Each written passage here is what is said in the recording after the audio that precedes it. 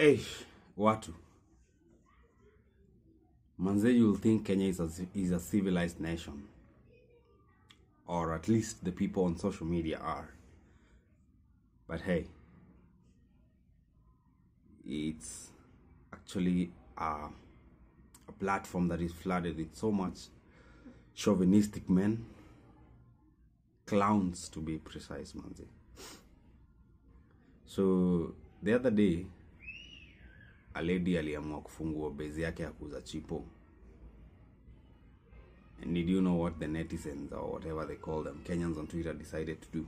Troll her, call her all sorts of names, assume that she was, doing businesses other than selling chipo muitu by the roadside, by the bridge.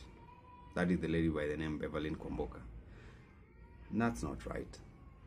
We are in no position to judge someone. In fact, we should be people to encourage her, try to be better by applauding her, giving her ideas on how she can better her business. But what do we do?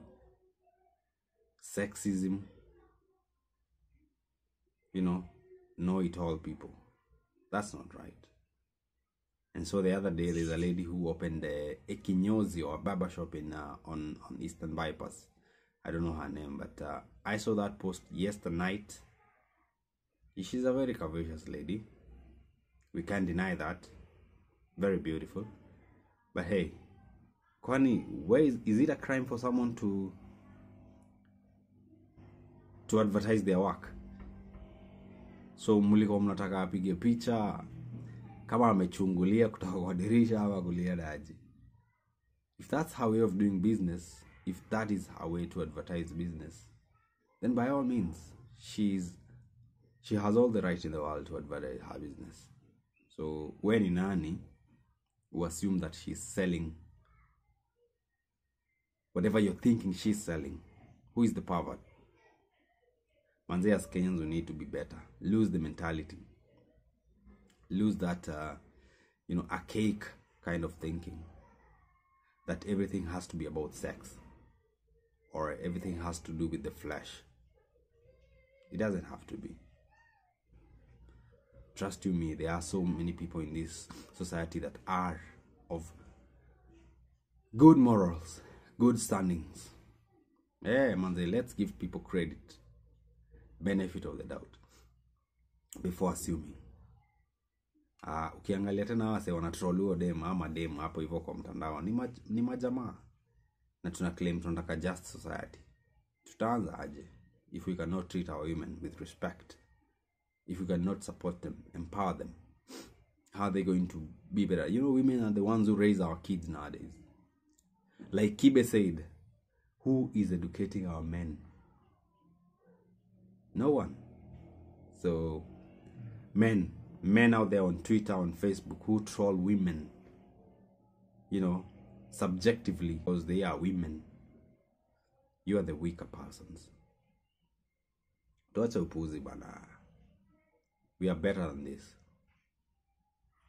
So, Kibe, manze, keep doing what you're doing, manze. Me, I listen to your podcast every single day, so you inspire me, nigga. Wewe huko USA una empower maninja from there. Mimi niko huko na try pia mimi design yangu kufikia ama vijana kwa ground pole pole.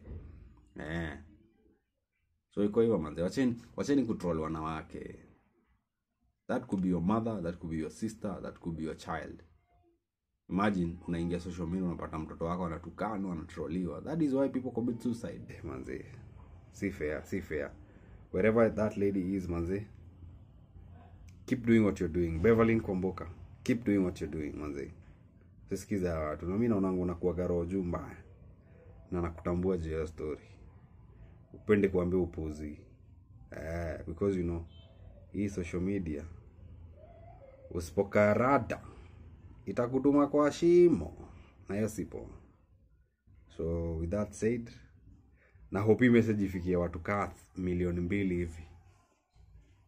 Wanaume mwache ufala. Let's love our women. Na watatuheshimu. Wenye Kibe anasema, don't kiss us, but respect women, and they respect you double. That is why people are doing so very unthinkable things in the name of social media. Yani wacheni kutafuta clout hiyo design. Watapata wewe ndio ulikuwa the chief instigator wa matusi number 1. Unatukana wanawake vile unaweza, ile matusi yote. Assume all the assumptions in this world that because they are women and they are curvaceous or they are beautiful and they have a business, that is not the business they are doing, but because of your thick head. So mabuda, manze, let's be good examples bana. Let's talk less and do more. Kama mabuda zetu wa kitambo bana. Tusikue puny ass lambistic men kama venye Kibe anawaita. We can be better, we can do better. Let's try to emulate that. Hizo vitu zingine manze, social media ni ya kukachap, si ya kukuja kutroll watu. Wababa, acheni upuzi bana. Let's be better bana. Sisi ma young man sasa ndio tutakuja kuitwa mabuda hapo mbele, wazazi na maguka.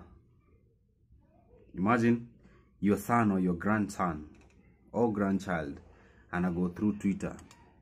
Imagine few years from now, maybe let's say a decade from now, wale wase wako Twitter, they'll be fathers, some will be grandfathers, and their kids will be the ones, you know, browsing through the history.